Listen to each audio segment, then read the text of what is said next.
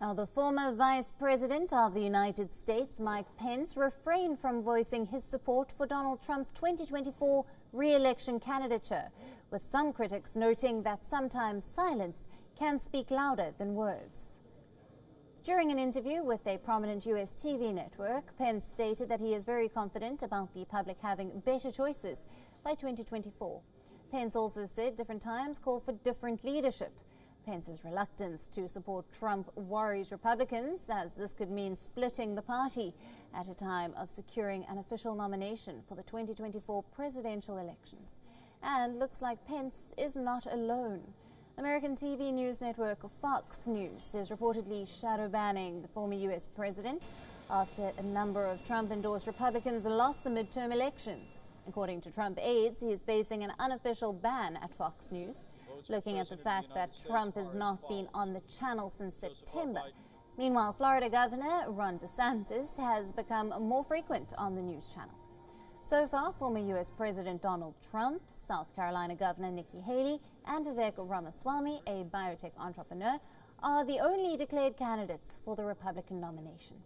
However, Florida Governor Ron DeSantis is also widely expected to run and is proving to be Trump's only challenger in polling so far. Mike Pence and Nikki Haley have been scoring similarly in the surveys conducted. Now, he previously served as the 48th Vice President of the United States from 2017 to 2021 under then President Donald Trump.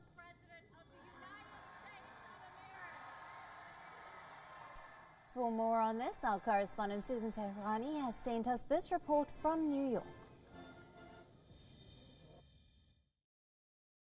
During a recent CBS interview, former Vice President Mike Pence was twice given a chance to say whether or not he supports his former boss, Donald Trump, or not. And ultimately, he replied by saying, "I'm very confident we'll have better choices come 2024. And while much attention has been given to Mike Pence's vague non-answer, perhaps more attention should be given to the fact that Mike Pence has not outright said that I will not support Donald Trump in 2024. And he's not alone. For example, former South Carolina Governor Nikki Haley, who's already thrown her hat in the race for 2024 and is officially running against her former boss, Donald Trump, as opposed to Mike Pence, who said that he'll make a decision soon.